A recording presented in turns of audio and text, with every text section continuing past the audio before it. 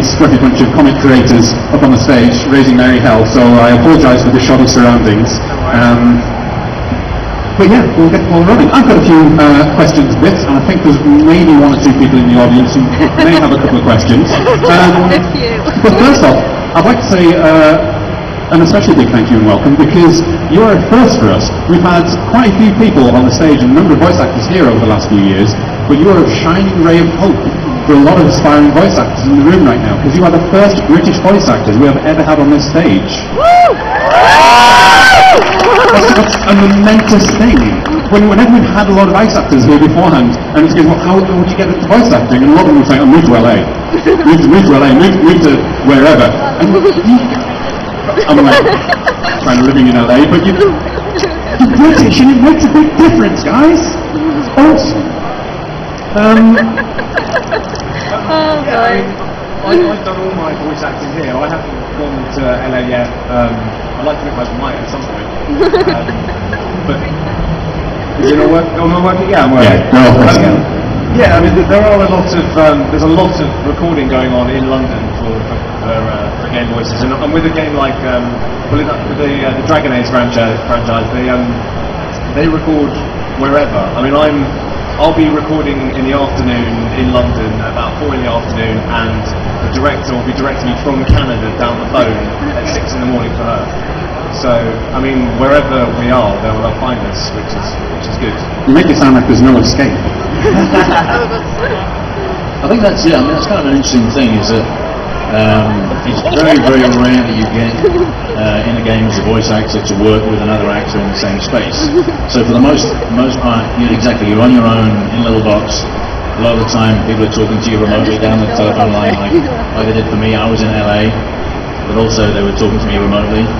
And yeah, we just met today for the first time, although, our characters are in the same game and having up business with each other, but yeah.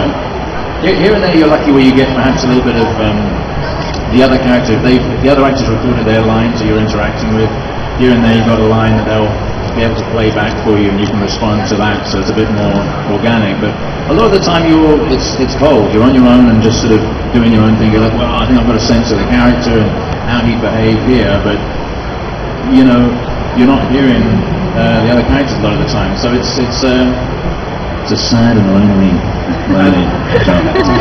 It is. It's a lonely life doing voiceover. And a lot of the time, you don't get the script in advance. You just turn up and you do it. And it's amazing how they put it all together and make it all sound so natural when, you are recording on your own. Sometimes, like Gideon said, that you're lucky if somebody else has already recorded their lines so you can react to them. But it's it can be very kind of nerve-wracking, actually. I find kind of going in. I like to do a lot of preparation as an actor, and so to turn up into a sound booth having never seen a script and just suddenly right now do it. It can be quite scary, but you just kind of get used to it. I guess get on with it. Yeah, I mean, it really is the thing, because you've got maybe 5 minutes. They'll show you, some artwork for the character and talk to you about it. I mean, what is good though is when you've got the creators speaking to you, they know everything about the game, where it's going, what's happened before, what happened years ago, what's going to happen, what might happen down the line, who these other characters are that you're interacting with, so you get a lot of backstory and stuff to work with. But yeah, and then you just sort of take a plunge and hope that it's not too terrible, and they'll, nuance the performance and steer you in the right direction, hopefully. And hopefully you guys like the product. With regards to you and your performance, because if you're going in there cold, and especially, do you record like sequentially? Do you do it in real time as the script is going through? So you do the start of the game at the start and you work through chronologically, or do you just block out scenes as and when? It kind of ish. It really depends what they may have, like a certain sequence in the system that's up. Perhaps they were dealing with that earlier on. It's almost like the old sense of changing files or changing reels kind of thing. So they may be doing this particular sequence now. There's a strange rumbling I can feel through my feet. It's a little disturbing. Strangely pleasing. But yeah, so it's not always sequential. I mean, I know for me as a voice artist, like if there's stuff I want to shout or really project, I want to put that to the end of the session to save my voice, sort of blow it in the first 10 minutes. which is a lesson you can learn the hard way as a voice actor, and then suddenly you realise you've got nothing left, but you've established a character speaking like this. You can't carry on, and you've got another 3 hours left. So yeah, and drinking lots of water is good. Speaking inevitably running to the toilet every half an hour. Absolutely. What does it like with regards to the story side of things? Because if we jump on Dragon Age as a specific thing, Adam with you in particular, there's kind of I'm going to try and keep it as spoiler-free as possible, but I'm going to assume everyone's played Dragon Age 2 and just deal with it. Damn it, Anders as a character has a bit of a character twist towards the end. At what point were you aware of those actions? Had you seen the whole script before you started recording? No, not at all. So you just leave Anders alone. Today you're going to blow shit up. Oh right, so now everyone's going to hate me. Right, okay. Damn it, Anders. Never know in advance. And I guess, it's quite clever of them to do it that way because I'm quite gobby. I'll probably end up accidentally putting something on Twitter or something. So it's probably wise to not give too much of the game away. When you're signing up to a project, how much do you know of the project itself beforehand? Because you mentioned you just see the character and the script just before you start to record. When you're going in for your auditions, when you're going into and just having the project itself detailed to you, how much do you know about what's going on? For instance, again, to touch on Dragon Age, it was already had an incredibly successful first game, and then it was bringing on the sequel. Did you know much about what you were letting yourselves in for at the point when you started recording? Fangirls. Were you the first one as well? I worked on Origins. I did some ancillary characters for Origins, but in terms of the audition, most of my auditions are done from home. I have a little booth at home, and I get emailed. There'll be a character breakdown, usually a little bit of artwork, a little bit of biography, and there'll be a handful of lines. There may be anything from sort of 5 to 20 lines, and I'll just come up with my own interpretation of that brief, and then lay it down and email it off, and it goes up into the ether, and hopefully somebody likes it, and you get the job or you don't, sort of thing. But there's oftentimes though, they might have it might be as little as one line description, and it's like you had no idea because you're not going in to meet the people for the most part, the casting directors for these things. So it's not like they can go like, well yeah, try it a little bit more like this. You've just got to go and just give it a whirl. So there's like only a few lines, and you can give it a couple of different, do it a couple of different ways.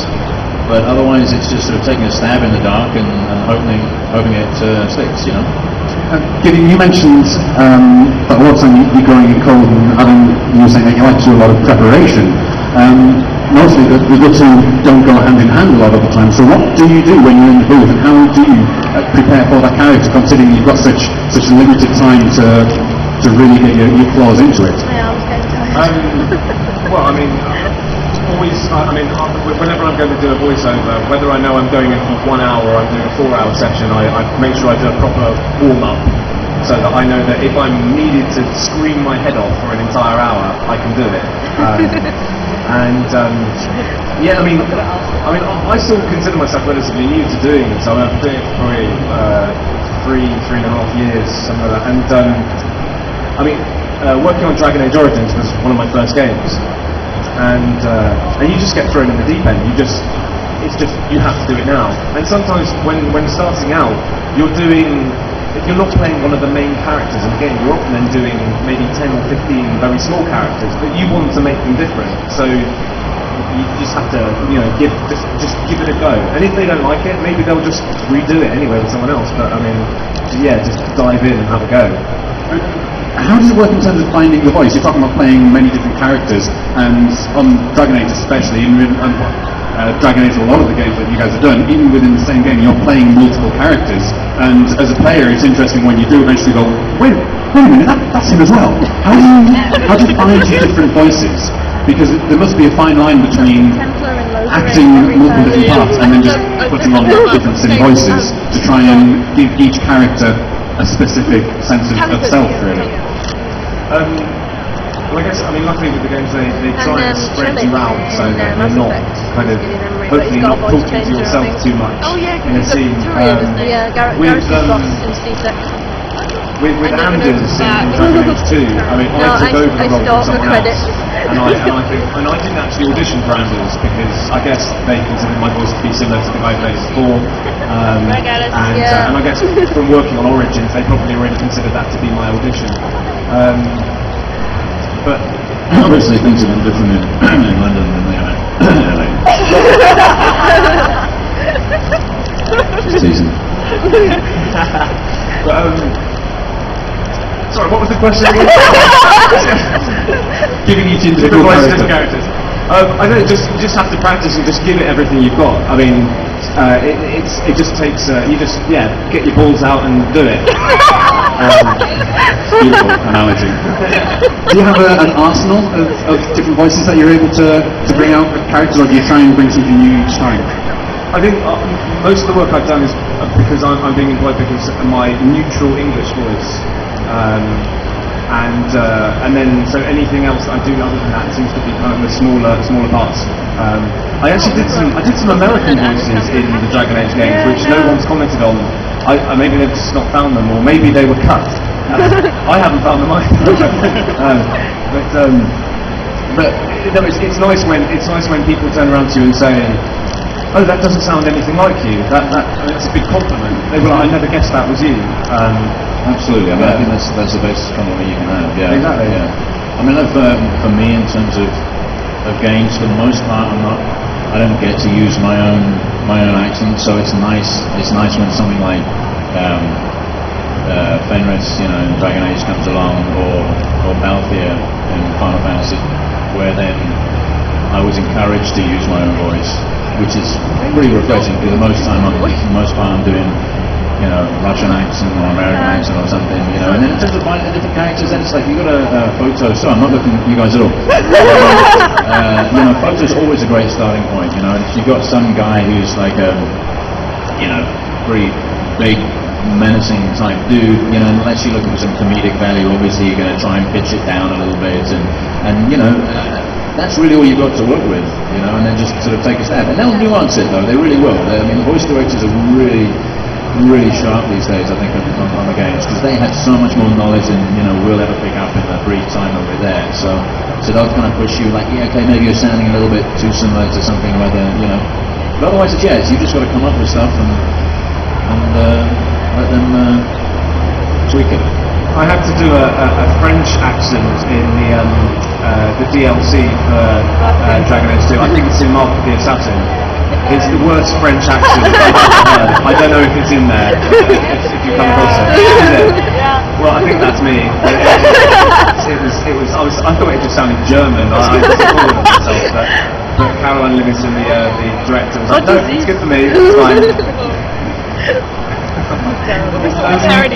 I'm going to keep going indefinitely, to be honest, because I just can, quite frankly. But I'm guessing there's one or two people out here who have a few questions, and so the hand's going to go before I've even finished my sentence. So I'll start here first, and I'll work my way around. How did you actually get into voice acting? Yeah. That's cool. I started my career in South Africa. I made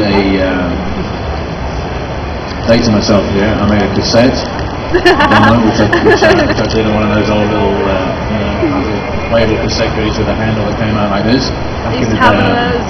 And I just did sort of funny voices that I thought were kind of different and unique and stuff. And that was me just messing around. It wasn't like I was going to meet an agent or anything like that at this stage. At that stage I was at drama school, and then I was lucky in my third year of drama school.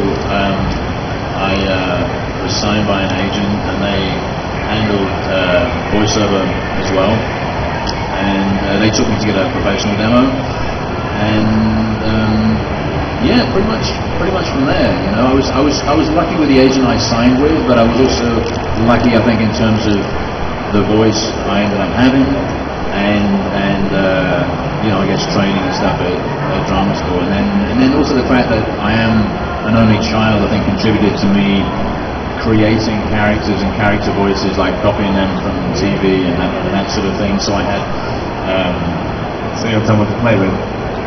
Exactly. But yeah, so I created that sort of little collection of characters, which I don't have go-to characters really, but I did then, and it at least gave me a sense of a variety of characters. Yeah. Just interesting, you mentioned that you said you were lucky in the voice you ended up with. Have you noticed your natural speaking voice changing over the course of your career as you've been working on so many different voices? Not with regards to my career, but with regards to where I am geographically. So if I'm in South Africa, I sound quite a bit more like this, kind of a bit more South African, where it's a bit flatter vowels, and I'm very lazy, and I'm kind of talking like this, and I'm hanging with my South African friends. And then I come here, and after 2 minutes, I'm talking like this.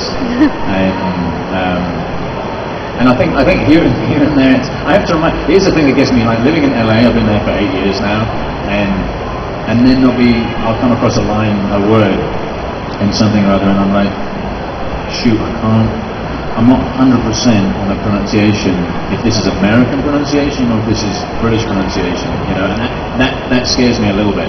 It doesn't happen too often, but once in a while I'm like, oh man, I'm actually not 100%. I have to check that out. See, I find it very annoying when I'm being corrected by someone who's American who wants me to pronounce something, even though I'm doing an English voice, they want me to do the American pronunciation, and I'm like, no.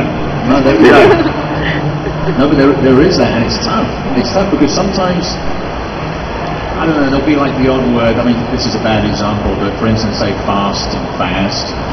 They really want, because they want continuity across the game, and perhaps we're like one or two British voices in a game that's otherwise American. They want that continuity. It's tough sometimes, but it is. Yeah, sometimes you have to make concessions, which is Hello, Peanut. Hello. Is it strange for you? I just saw your T-shirts and this cat sanctuary. Do you play the games that you voiced, and is it strange to hear your own voice back to you? That's why I asked you, Valentine. Yeah, I generally have a go on most of them, So jealous of you. it is a first. When I first heard my voice back on the Ostergar prisoner in Dragon Ball, that was the first character I heard play back to me, and I couldn't believe what they'd done. I thought, I'm much better looking than the guy in the I mean, what on earth? This little ginger bald guy kind of like in his pants. And not if you're naked, man. It's kind of fun. It was really nice to kind of think that, I've turned into this computer sprite. I was quite fond of him. Yeah. I have no idea that was him. The first game I tried to play to hear my voice was GoldenEye Rogue Agent or something. Is that right? Something like that. James Bond game, and I was Blofeld, #1, I think they called him in the game. So I mean, that was fun for me because it was like, you get to voice this sort of iconic role, and try and do a little bit of a voice match. So I played the game, and a friend of mine had a PlayStation, but I'd never picked one up before. It made me sound like I'm sort of in my 80s. I didn't have a console at the time, and I picked up the controller, and it was just terrible. It was absolutely awful. I kept dying and dying. I never got to my character. I never got to him. I gave up. But he didn't have a memory card or whatever he could lend me, so I couldn't save. So I wasn't able to. I just had to play live, as it were. So I would have like a 2-hour session, like and I had to get past the whole thing where you keep sticking your head out and things shooting you and stuff. And I just never really got to that guy. But in terms of hearing it, it's kind of cool. A lot of the time, because I've done quite a few games, and you can't. I mean, I could get them all, I suppose, but like trying to find them, a lot of times I'll do a bunch of different characters and they're peppered somewhere, and I don't know where they're going to turn up in the game. So I kind of rely on you guys a little bit to create these sort of fan bits and stuff and whatever, and then I'll see them on YouTube and I'll be like, oh, that's brilliant, that's so cool, and a lot of the time I don't know what, like you're saying, you don't know what they're going to look like sometimes, so it's kind of fun to see. Yeah, it's pretty cool. I mean, I haven't been doing voiceovers on games for that long, so I still get very excited when I see my characters coming up. I'm guessing probably after about 10 years I'll be like, Dragon Age 12, great, brilliant. You want, man. You want a franchise. I think Anders will last that long. Sorry, I'm going to be boring and ask a question I keep asking voice actors just because I think it's quite a good one to get interesting answers. So, aside from the usual, like, you know, doing theatre kind of studies No, it's fine. and getting an acting Yeah, but how background, much? what's the one Altogether? lesson that you've learned That's in your 7 quid. career, or especially for you, Adam, in this kind of new roles that you've been doing? What's the one big lesson that you pass on to any other aspiring voice actors or actors out there? We've only got for the what's future? the one big 13 lesson? minutes left. Yeah, sorry, what was the one big lesson that you picked up in sort of like starting out, or in Gideon's case in his career, that you would want to pass on to other actors and voice actors for the future?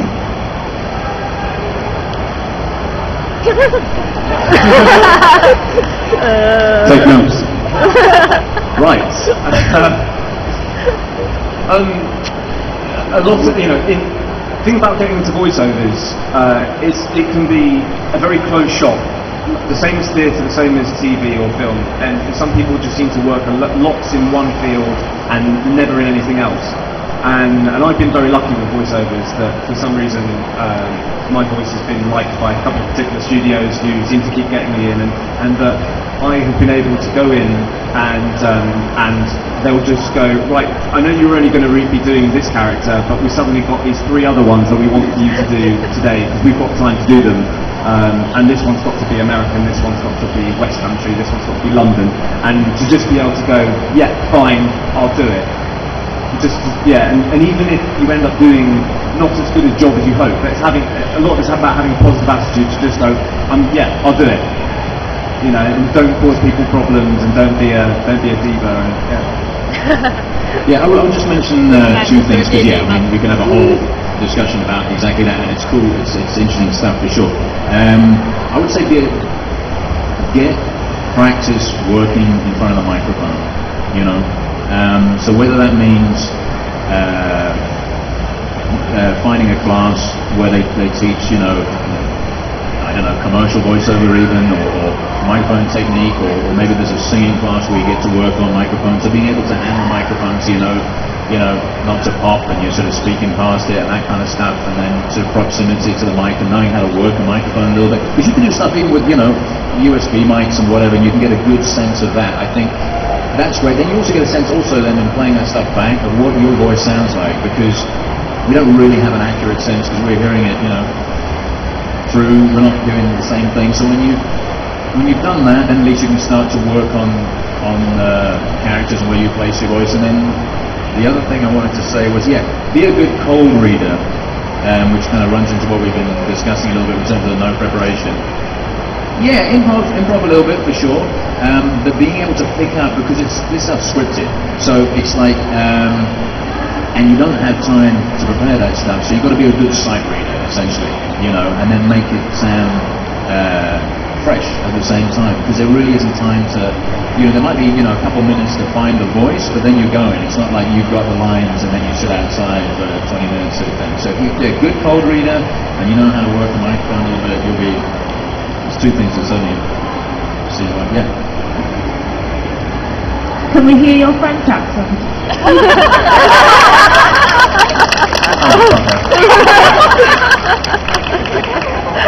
Hello, my name is Adam Howden. It sounds a little bit German. Easily spotted. Thank you. I think I do a very camp little German accent. Very good. Actually, I saw the cast of Hello Hello around earlier on. Hair flick. I was like, oh god, this is brilliant. They should bring that back. I'd love to do it. They have ways of making you talk.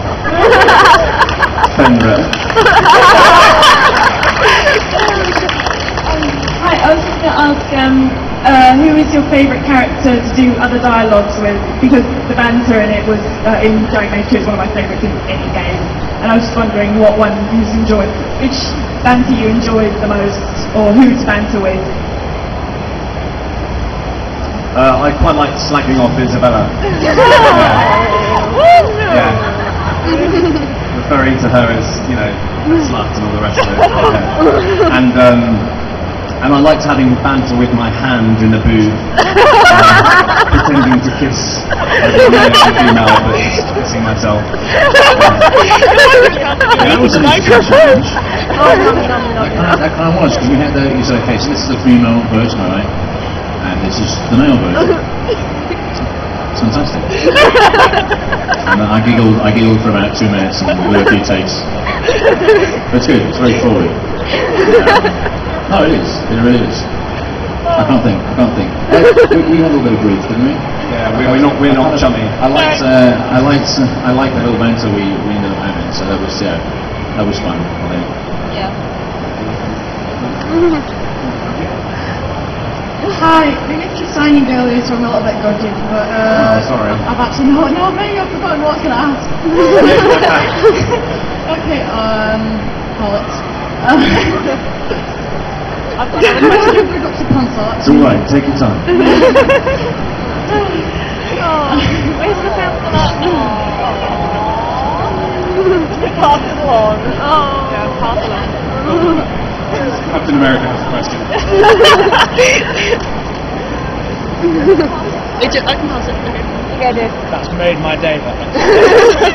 Well, mine's a nice, easy, quick question. Both of you simultaneously, Majors or Templars? Majors. Templars.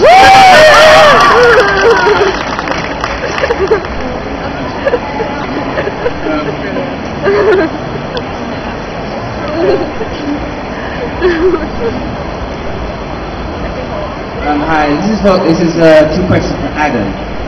I've never played any of the Dragon Age games, so I'm surprised no one's mentioned your latest role in Xenoblade Chronicles. Right.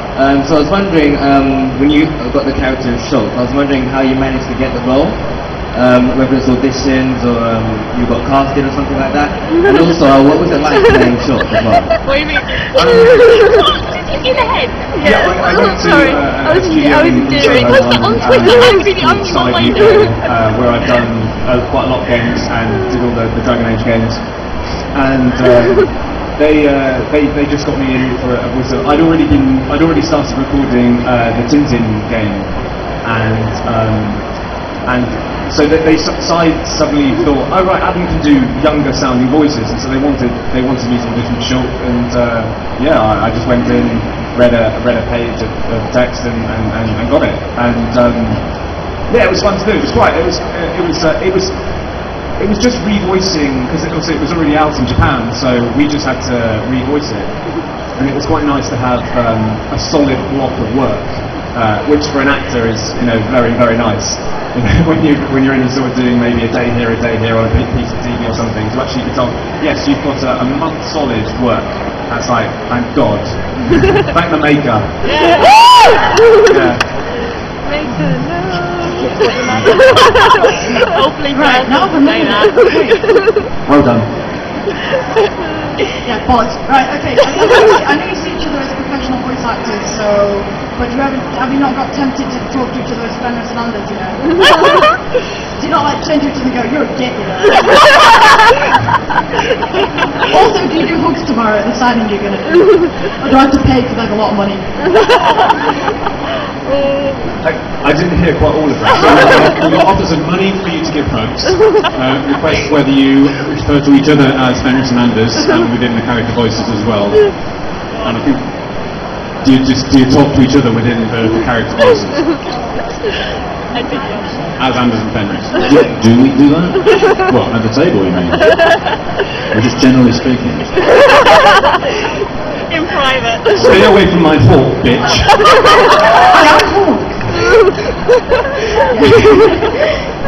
It's nice to just wandered off somewhere. Take a moment by yourself. No, I romance Anders all the way. I romance Fenris once, I prefer Anders, so sorry. She romance Fenris. Crazy.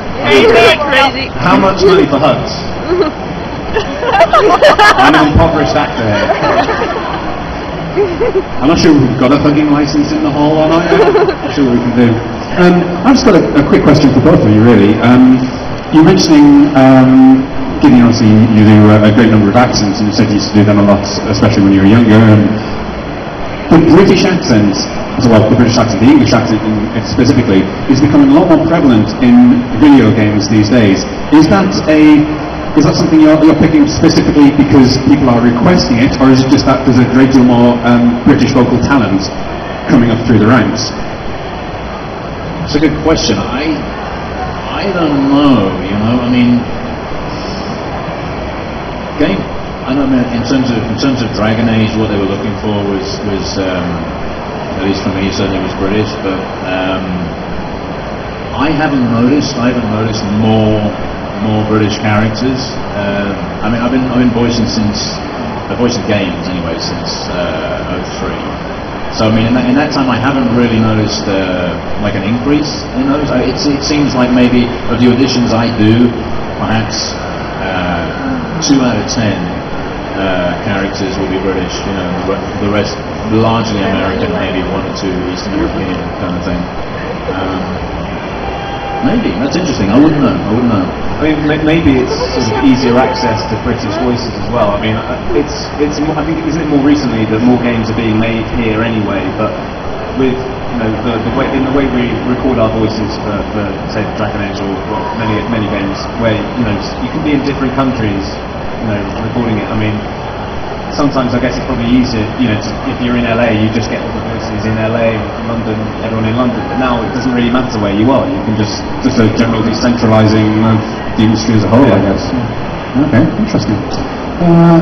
Check for that. There. Hi, this is a question to Gideon. I'm going to be dating myself, but how many times since you've done Mold Worm have you had to do the Japanese accent? So how many times what, sorry? Since you did Mold Worm in Kill Against the Head, you had to do the Japanese accent. I said I was dating myself. Wow, we have a South African in the audience. Yeah, he's referring to a play I did. It was actually the second professional play I did. Wow, that's a long time ago. That's 95. Some of you weren't even born then. I was definitely. Yeah, I was born. I haven't. Maybe once. I've done like a Japanese voice once since then. Yeah, not a huge demand. At least that I've. Oh, my battery's dying. Bit of casual racism. Well. I mean, and it shouldn't. I mean, you want to get ethnically appropriate people who can actually do an authentic. It's going to be terribly yeah. I mean, I've had that where I've been doing a game and a voice actor hasn't turned up to do their bit, and they said, "Oh, what does it have to be?" And one time it was a Chinese voice, and I went, "Fuck you, Chinese." They didn't risk it. And another time was like a kind of an Arab voice, and again they didn't risk it. But I was doing my best shot. I can order a kebab in kind of in an Arab voice. Although I will say, sorry, back to the South African thingy. I went to 2 in the 8 years I've been in LA. I've only had 2 on-camera auditions for South African roles. They were both back to back. They were both maybe 6 months ago. I auditioned for both. I saw maybe a dozen other South Africans at both auditions. The one went to one of my best mates, Cliff Simon, who was a bar on stage. I've not heard anything. No, I honestly really haven't heard anything. No, you probably wouldn't hear until sort of a couple of days before when they say, "All right, Dragon Age 3." Yeah, nothing to share, unfortunately. Yeah, which we knew. Hi, you said that you get cast for British voices. I mean, is there a demand for like a range of accents? Like, would you be able to just swap in a couple of days between like a West Country voice or a Scouse voice or a Geordie voice? Would you be able to work within that, or is it just a general British accent? Yeah, I mean, with my voice agent, I mean it's